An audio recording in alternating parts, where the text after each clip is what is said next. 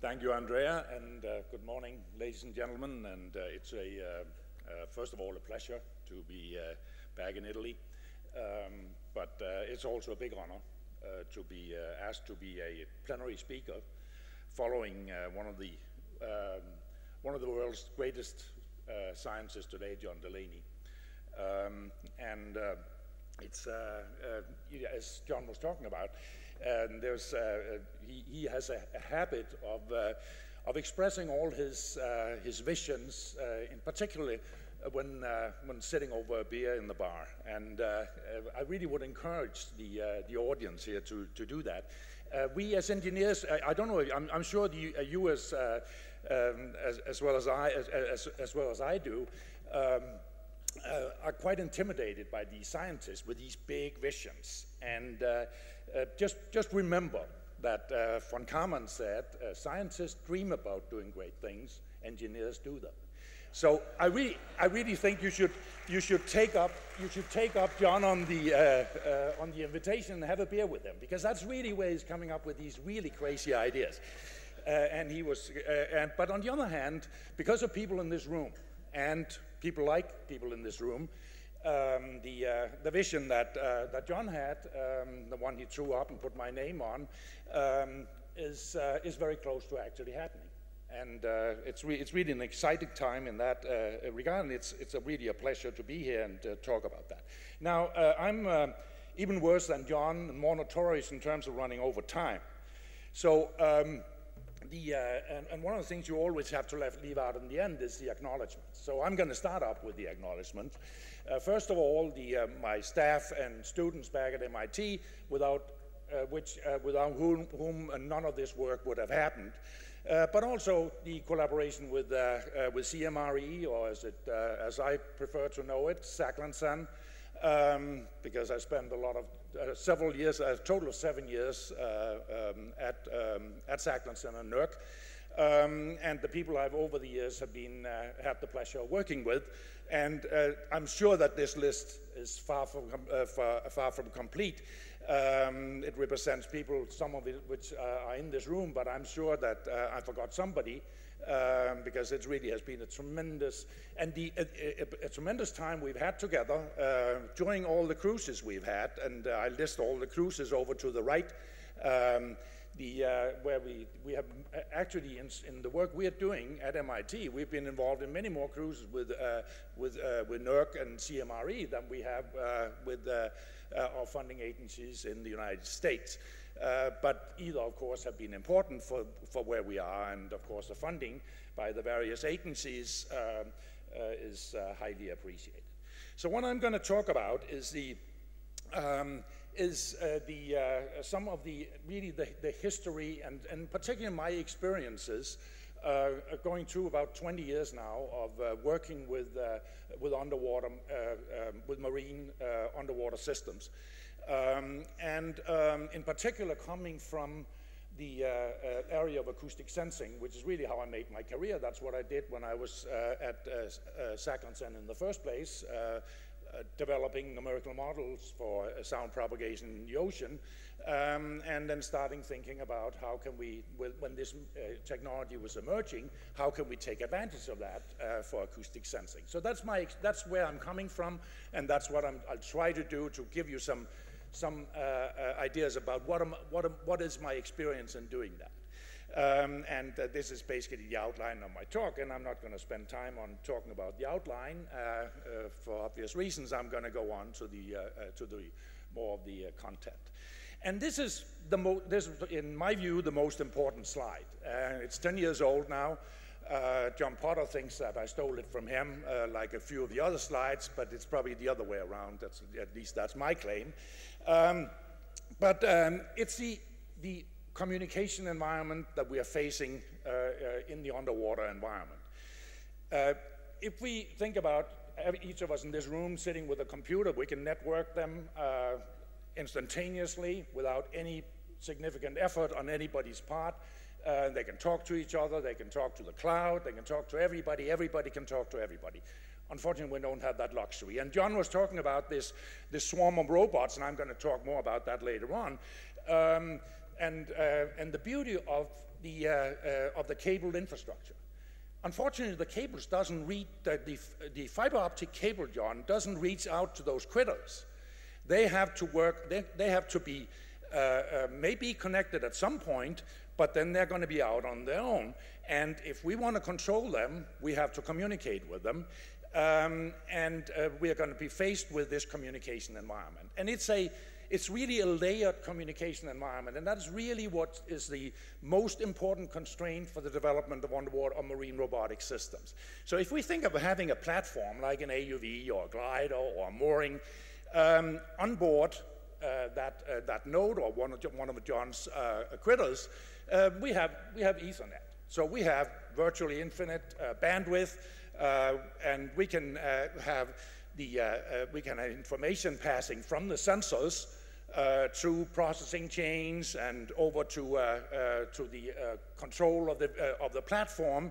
So we can have these various components on board the node communicating with each other and collaborating.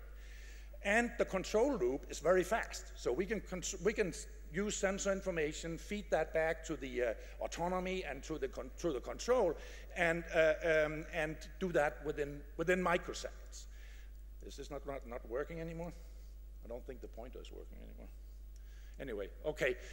So let me just speak to it. So that's what we are dealing with. If we are doing control loops on each node, we do that in a matter of microseconds. If we have to have two of these platforms talking to each other, we are facing a very different. Thank you. A very different communication environment. There, we basically have to talk acoustically between the platforms, except when we are really at very close range. And the rates we're looking at there is, in our experience, and I know that there are people in the room who's going to jump at me afterwards and yell and scream at me and say this is not true, but the design number we are using, and that is based on 20 years of experience of doing this, is 100 bytes per minute, point to point. That's what we have to deal with when we have these platforms talking to each other. Now, if we want to if we want to do collaboration between these, we're talking about doing collaboration on timescales of minutes. Now, if we want to get even further up and getting the operator, getting John Delaney involved, then we have to go back up to the operator, and from the underwater world, getting back up to the system. If we are not near one of the cable nodes, we'll have to move and get into one of the cable nodes, and that takes some time. So we have some latency, and the order magnitude is 30 minutes. That's used, again, a design criteria we're using nowadays. Also, another possibility is going to the surface and talking via satellite. But so the data rates are higher up at that level, but the latency is significantly bigger. So if we want the operator in the loop, we, just as a general rule, we're talking about hours. We can look at phenomena controlling the assets underwater for investigating phenomena that are of the scale of hours. So now, if we really want to do things more efficiently, looking at small scales, small time scales, we really have to do it down here. And this is where this whole idea of nested autonomy is coming into the picture, which is the title of my talk. So, if another way of looking at this is this trade space for system performance. It has 3 axes: the communication capacity in just a rough number, byte times the distance in kilometers per minute. And when we're talking land-based, air-based systems like the Predator drones flying over the Middle East, they can be controlled by a pilot sitting back in his living room in the United States. We're talking about 10 to the 12th byte kilometer per minute as the communication rate. So we really don't need much in terms of autonomy, because we have the operator. He can fly the plane. You don't need anything but an autopilot, basically. Now, if we look at a submarine is underwater for a long time. It has a very capable crew. It has great sensors, so that's how it gets its performance. It doesn't communicate It doesn't need to communicate. They prefer not to communicate. They're on their own. They have a full crew with all the capabilities they need, and they have sensor systems. Now, there's a fourth axis on this trade space, and that's price. I have never figured out how I got that fourth axis on there, but the sub, of course, is 10 times more expensive than even the swarm of 100 vehicles like John Delaney's. But it is really the most capable underwater system we have today, and at least in terms of acoustic sensing. So now what do we do with these small robots? Well, we don't have the sensor capability. We don't have the communication capability because we're down here to the 10 to the third, 9 orders of magnitude less. There's no way we can do the centralized control. So what we have to do to get the performance is to add intelligent autonomy in terms of situation. You have to understand what's happening around you, and you have to be able to adapt. You have to make contingencies when things are not working out correctly, et cetera, et cetera. So that's what we are dealing with. Those are the constraints. When we're talking about developing these underwater systems, of course, it all depends on the mission, but the one I've been focusing on is undersea surveillance systems. There's certain requirements. We want to be able to do acoustic remote sensing because you don't want the sensors to run around and touch everything. So we're talking about coverage of orders 10 to 100 kilometers for each node, and resolution of order 100 to 1,000 meters in our surveillance. We have to be aware of the environment because otherwise we cannot adapt to it. We have to be aware of the tactical pictures, where the surface ships so we don't run into them or get run down by them, for instance, using AIS information. Persistence, that's a key. Nowadays we're talking about 30, 90 days of deployments, and maybe at full water depth, 6,000 meter water depth. The most important one is resilience. And it's something that we often as engineers don't think about, because when we are developing algorithms, if we're doing signal processing, for instance, and oops, that doesn't work quite right, we'll tune the tracker a little, stop the process, redo it, etc. You don't have that luxury if your vehicle is at 6,000 meter depth. So robustness to planned and unplanned event is absolutely key to the resilience of these systems. You basically have to be ready for the Apollo 13 event, which of course is unpredictable, but you have to be able to act to it. You have to have some systems in place that can make the decision making for when those things happen. Fault alarm control is very important. You don't run off just because you hear something. You have to make sure it's the right thing you're running off for. And then, of course, we have the constraints, and they're listed over here with that. But again, as I mentioned, the most important one I find is in my experience, is the communication environment. So then to define what I call nested autonomy is an autonomy system that is able to adapt to the tactical and environmental situation. So the sensing node, the basic idea is that each node has to be capable of completing the mission objectives on its own.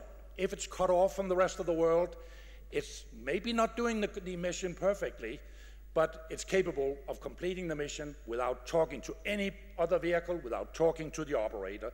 It has to be able to do that. On the other hand, when we have connectivity, we'll take advantage of it and do collaboration between nodes. They have to be, as I mentioned, mission resilience. They have to be capable of reacting to a full spectrum of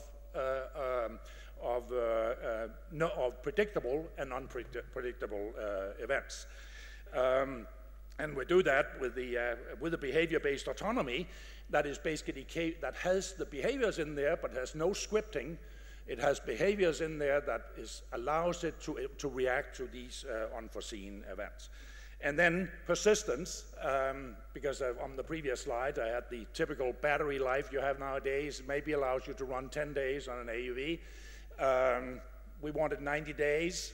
How do you get there? Well, you can keep developing power technology, but also you can use intelligent ConOps. shutdown systems, drift, and if you don't have to do anything, etc., that is really a key to many of these systems. Finally, the way we do this is really to do what I call integrated sensing, modeling, and control, which is where the idea is really that we have to have everything on board that allows us to complete the mission and take the proper action in these contingencies. So the way we do that is automated processing of data, makes sense, of acoustic data, non-acoustic data, etc., and you're doing all the data fusion on board in support of the system. Then you are able to model what is going to happen, because these vehicles, they move at a relatively low speed, the ocean is changing, so it really doesn't matter what happens at this point in time where I am. What matters is where am I, where is my target event that I'm looking at, minutes, hours from now, because that's really what affects my decision making. So we have to be able to model and forecast on board these vehicles, because then remember, they have to do it on their own. And we have this intelligent decision making, which is really the key enabler that's based on the situational awareness, looking at what's happening, and then having these behaviors that have a built-in, that really have represents the strategies that we have built into the system for how to react to these situations. And then finally learning, which is something we're going into, and which I'm going to talk a little about later on.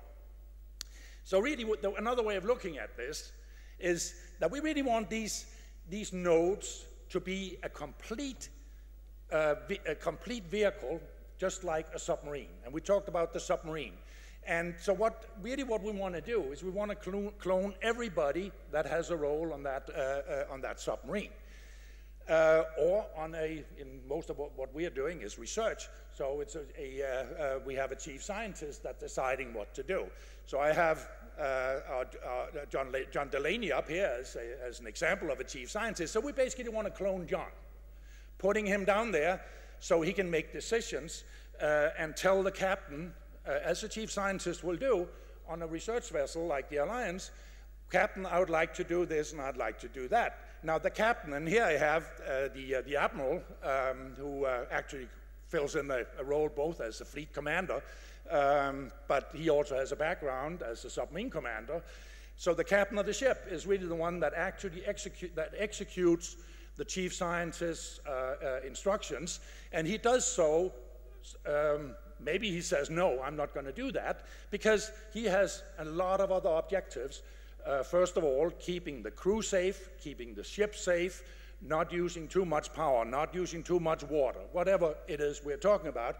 So that is where these two really have to be there together and make the proper decisions. And then we have the people who are actually doing the signal processing, for instance, or the acoustic modeling, etc. So I'm just an example. As you note, I didn't include the previous speaker on this because we really don't need the policymaker on board the vehicle. He's doing a much better job and more important job in raising all that money from his office in Brussels. So I put Toby, who was a past student of mine, who was at the meeting, because I had to have somebody in the picture who was at the meeting, but he happens also to be our communication expert, and he's giving a talk later on Thursday on that. So we have to clone Toby as well.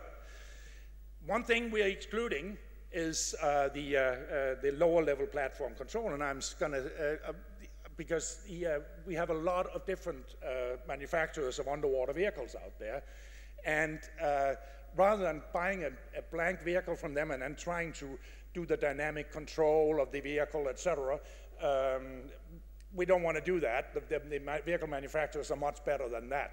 So the lower level vehicle control, the native software that allows the vehicle to react to commands of what the captain will usually do is saying speed, heading, and depth.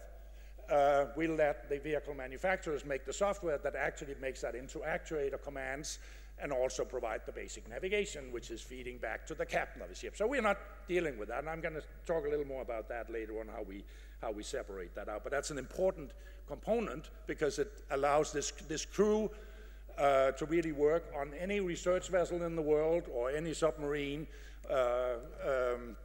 It really doesn't matter because the roles are the same. And the captain of one submarine can just jump on another one, and it doesn't even have to be the same make. They do that all the time.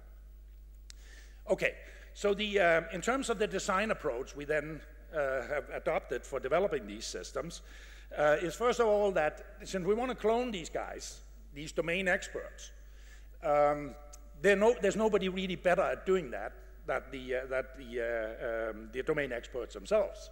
Now, they may not have all the skills for doing that and putting that into codes.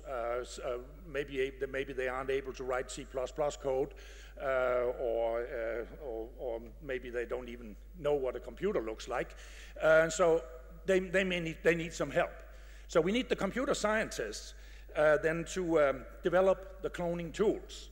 So that is the system architecture, and I'm going to say a few words about that. The middleware, how are these various processes, the sonar guy and the captain and the chief scientist, how are they talking to each other? And an example is Moose, which is made by Paul Newman at Oxford, and which we are using, and I'm going to talk more about that. And then with the decision making, which is then taken care of by the in our case, by the IVP, which was developed by Mike Benjamin. And then we have the domain experts developing the applications, like applications for your cell phone, whether it's in sonar processing, modeling, et cetera, that's what they're focusing on. You don't let the computer scientists do that because they probably don't have a clue about what's happening out in the ocean. They don't have a clue about the acoustic environment, et cetera, et cetera. They knew a lot of other things, but they don't know that. So this team is absolutely critical. And then finally, think out of the box. It's not a manned sub. And there are things you can do and, that you cannot do with a manned sub, and I'm going to give an example in a moment. And you shouldn't be too risk adverse because it may keep you from doing things that you could do. And then the thing that we have found to be extremely useful is to work with an open software architecture, because it allows these domain experts to actually get templates, actual source code, where they just need to put in 2 or 3 lines of a particular algorithm, and they have an operating application. That's an extremely, we found that to be absolutely critical to the development of these systems. Further on the design principles, there are really 3 basic components. The first one is the separation of the payload from the base vehicle. And that's what I talked about earlier. We don't want to bother with the lower level control of the vehicle. We let the manufacturers do that. We'll take care of the payload, but we are taking the captain of the ship. He goes into the payload. The payload software is run using a middleware, in our case Moose, and then you have these applications. So all you need to know is really the interfaces between these modules and the middleware, and that interface definition is really what guides the application developers, which then are these various domain experts, the acoustician, the signal processor, et cetera, et cetera. There's one process, that's a helm, that's a captain. And the captain has a set of predefined modes that is coded into the vehicle ahead of time, but these are not fixed, they're not scripts, they're just modes he is in, and I'm going to say a few words about that. And in each mode, there's a set of behaviors defined, and these behaviors, again, are not fixed, they're not scripted. A hexagonal loiter can be put anywhere in the world, any depth, et cetera, et cetera. But they are basic behaviors that represents the expertise of these domain experts as well as the captain. Don't run into something. By the way, this concept was developed by David Battle back in 2004, Paul Newman develop moves back at when he was at MIT in 2002, and then Mike Benjamin, who's still working with me, developed the IVP, really the key captain of the ship in at Newark, and he's now working with us at MIT. So how does that now look on the actual vehicle? So here you have the cloned guys, the sensor management, modeling, etc., the mission manager, the admiral or the chief scientist, the communication, and the captain of the ship with the modes and the behaviors predefined. It's all connected to this middleware. Now, there's the important thing for this, to take away from this, is that there's really only 3 connections from this system, from all the colored boxes, which represents what we call the payload autonomy or the platform autonomy. There's 3 connections to the outside world. One is the sensing system. Another one is the vehicle dynamics. So that is what comes with the vehicle I buy. That's what the manufacturer is taking care of. But that interface is well defined, and that interface can be well defined. The last one is the communication, the interface to the modem. Again, that can be defined. So those are the 3 connections to the outside world. And that's going to be important later on when we talk a little about simulation. So moving on, the concept of operation then is that we define this hierarchical mode structure. And this mode structure happens, we didn't know that when we started up doing this, but it actually happens to be more or less unchanged, going from one mission to another mission, whether it's for oceanographic measurements, for acoustic measurements, etc. It's basically the same kind of thing. There's some deploy modes. You can do deploy in lawnmower, you can deploy in hexagonal loiter patterns, you can do racetracks. In depth, you can do yo-yos, you can do constant depth, etc., etc. And then reacting to events in the environment, we go prosecute. First of all, we search for the event. Where is it? Then we try to classify it, figure out what is it? Is it actually the front I was looking for? And then finally going in and mapping and tracking it. And all of this has to be built into the modes ahead of time and in the behaviors, except there's one very important feature here, and that is that all these behaviors are dynamic, as I mentioned earlier. So even though the behavior says, well, this is how you do a hexagonal loiter pattern in depth, that's all that's coded in there. The radius, the depth, how many, is it a hexagon or an octagon or whatever, all that is programmable with very simple commands from the top side or from the onboard chief scientist. So how does this work? And this is an example. So here you have these 2 vehicles. These are surface craft, Gilda and Henry, and they have this pretty stupid mission of running in a hexagon and then just going over and switching space, one going over to the other one and vice versa. All these guys communicate to each other as a status, basically navigation information, where am I? So what you'll see is that Gilda has, and this is the way the behaviors work, is that we basically onboard generate in real time an objective function, in this case for speed, which is a radius, and heading, which is the azimuth. Red means it's a desirable one, blue means don't go there. And what you see is that when Gilda is starting over here, it has a red going east, and that's what happened in a moment. That's all it knows. Then at some point it gets a message from Henry, I'm on my way. So then you see this blue region that's pointing towards Henry, I don't want to go there. So this is the way the captain is making the decisions. He basically the domain experts are developing these behaviors with Mike Benjamin's algorithm, put them together in a very efficient way, and then the captain just says, okay, I have a peak at this speed, this heading, and that's what we're going to do. And that's what, in this case, is allowing these to do this while avoiding running into each other. And a lot of this software is available.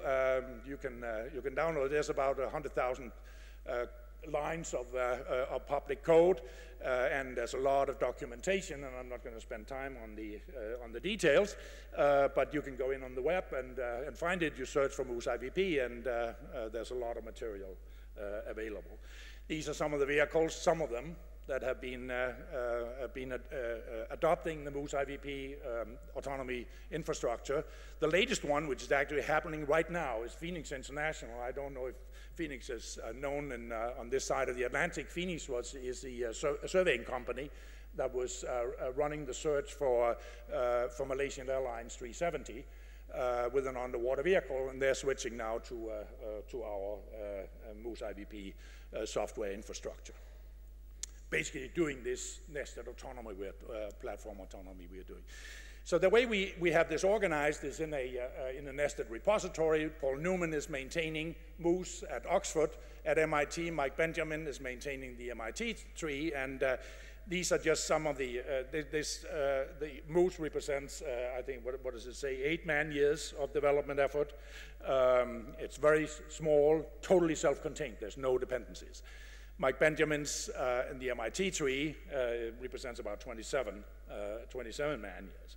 And then there are other repositories for specific government programs, et cetera, that are nested around these, but these are the basic ones.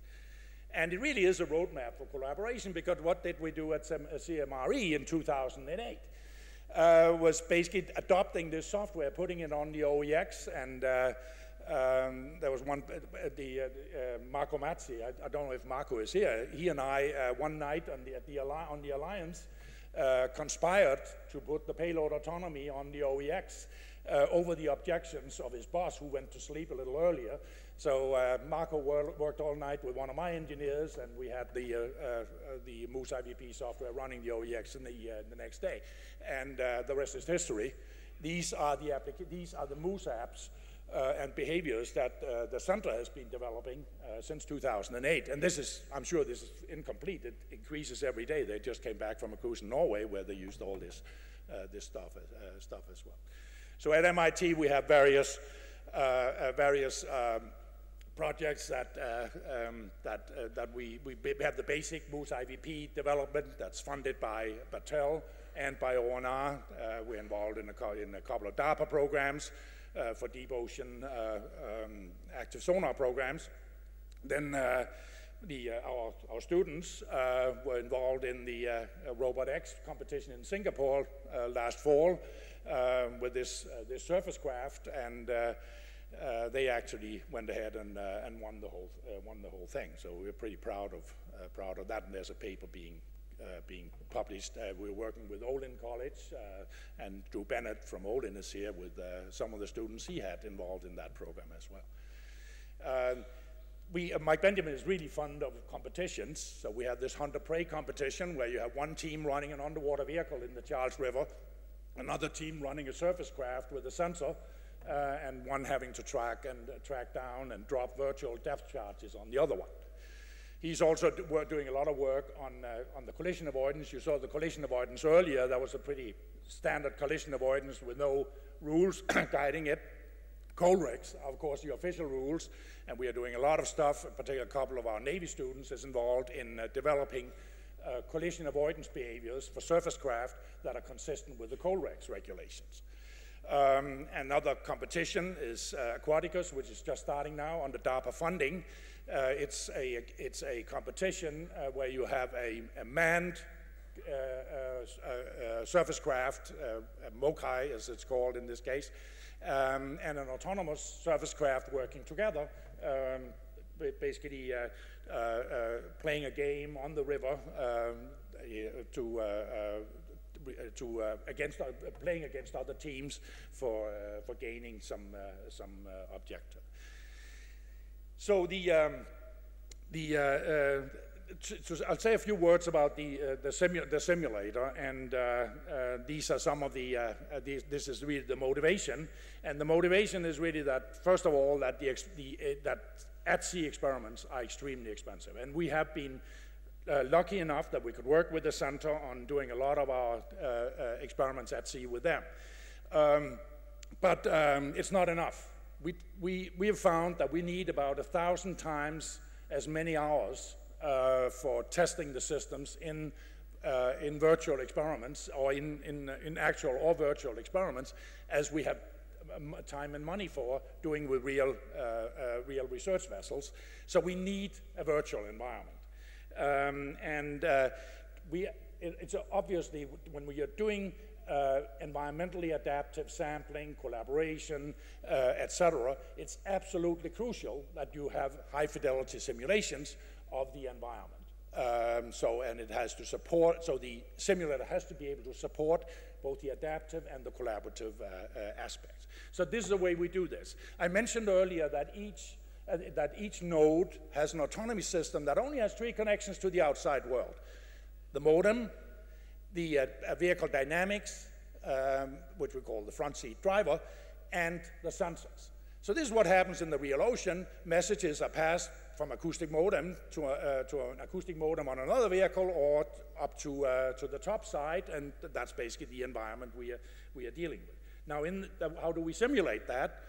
A little more complicated, but basically the same idea, because we want to make sure that we have exactly the same software running in the payload that we would have in the real experiment, because that's the only way you can guarantee that it's going to work exactly the same way when you get out in the ocean. So then what we need is simulators for the sensors, for the dynamics, and for the modems. So the way we do that is we have a separate computing environment that is running ocean models, in this case the MC's, the MIT Ocean Circulation Model, that's generating realizations of a virtual ocean with currents, temperatures, et cetera, et cetera. And we have acoustic models. So, for instance, when we want to communicate from one vehicle to the other, from this case, if Mako wants to communicate with Hammerhead, the modem, the message is sent to the modem as if it was a regular modem, but without totally transparent to the payload autonomy, that actually goes over into this central environment that's running a communication model that is modeling the range of the communication, the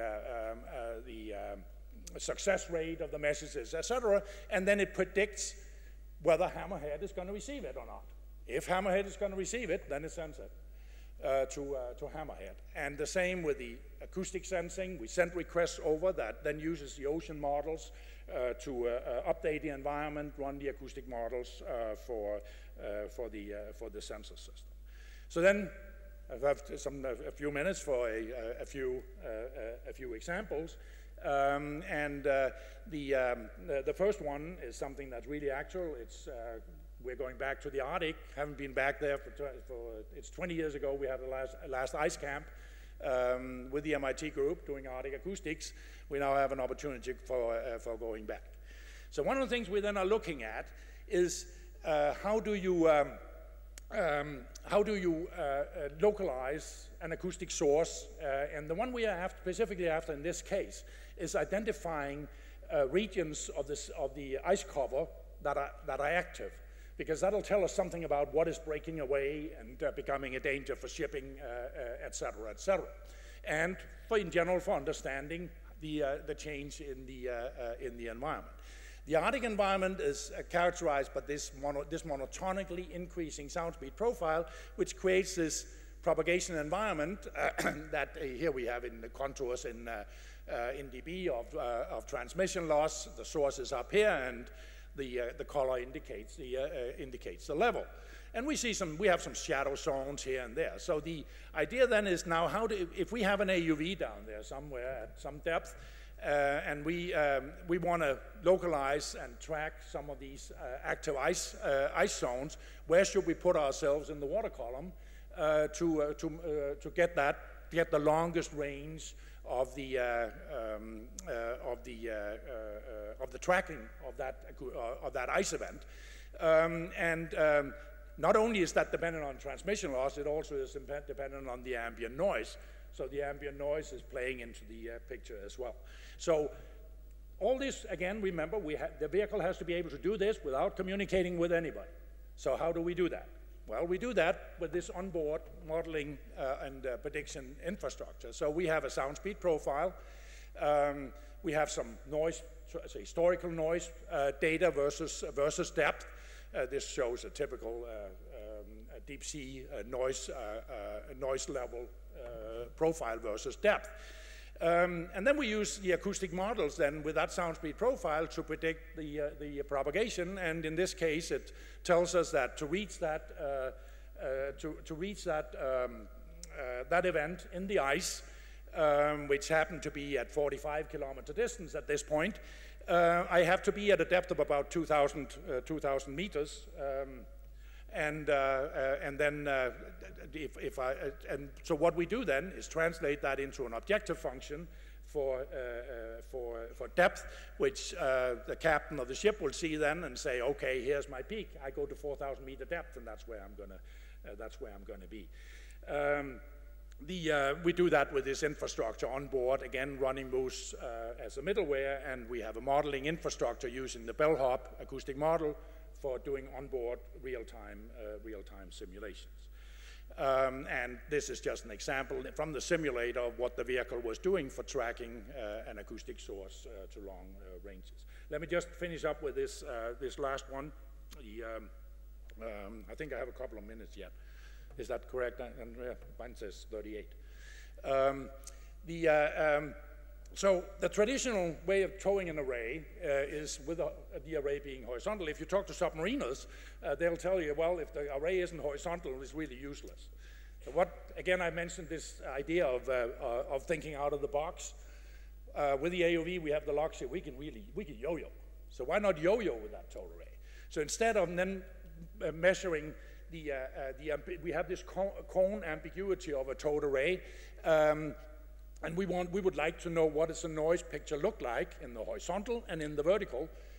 This doesn't tell us that much because we have this ambiguity between horizontal and vertical. Sorry.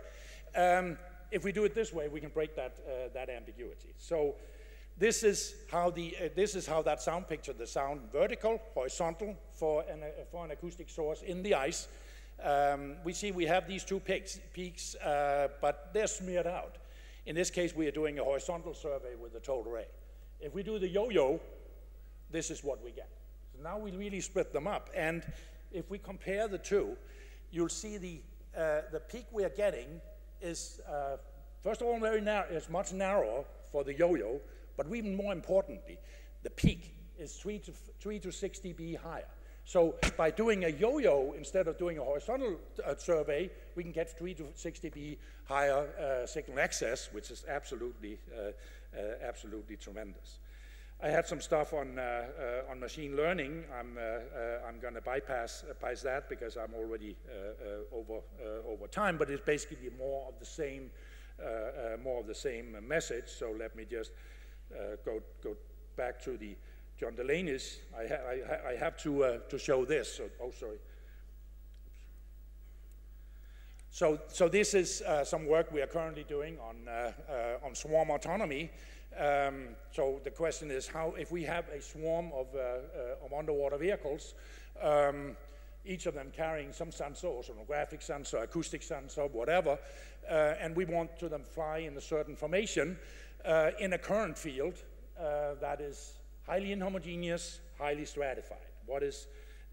How is that happening? And we've developed autonomy, or we currently are developing autonomy for doing that using navigation only to the closest neighbors. We're talking about communicating with within a few hundred meters using high-frequency acoustics, and then navigating the whole swarm with only relative navigation. And this is my version of John Delaney's movie.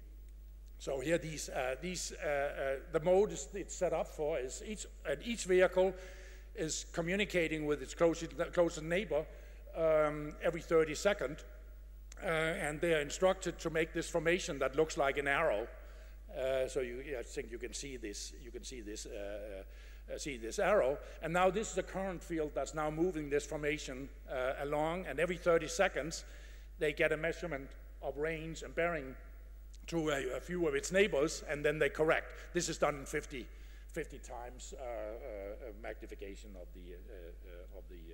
the speed. So as I said, I am notorious for going over time, so let me just go on to, I want to say a few words about, if you'll allow me, Andrea, of talking about education, because we have this new class that really is focusing on these concepts on the interplay between communication, sensing, and autonomy.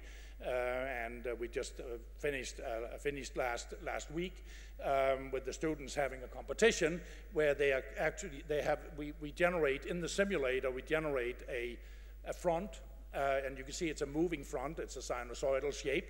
The students don't know what the actual period, wavelength, etc. is. It can look like this, it can look like that, but they have to estimate these 9 parameters characterizing the front. And a couple of the students came up with this one, and this is really the essence of doing adaptive ocean sampling. First, the vehicle is running around in a circle, estimating the slope of the front. That's this line. Then once that's estimated, it goes in and does an adaptive survey along the front, back and forth. And it's doing that with basically building three autonomous behaviors. And they do that first in simulation, and then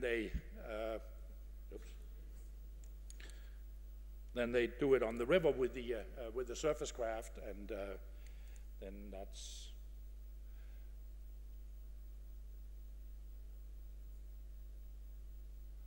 There they go. So then of course what they discover is that when they're running in the simulator, they can run a time warp of 30 or 50, and if something doesn't work, oops, then we do Control-C and restart, and once they're out there and they're running with no time warp, it's too late. Then the autonomy system really has to be able to do the whole thing on its own. So that leads me finally to the summary, I think the main takeaway is that the autonomy really is a key to developing a persistent ocean observation system because of this really constrained communication environment that we are facing. That is the main driving force. Thank you, and sorry for bringing it up.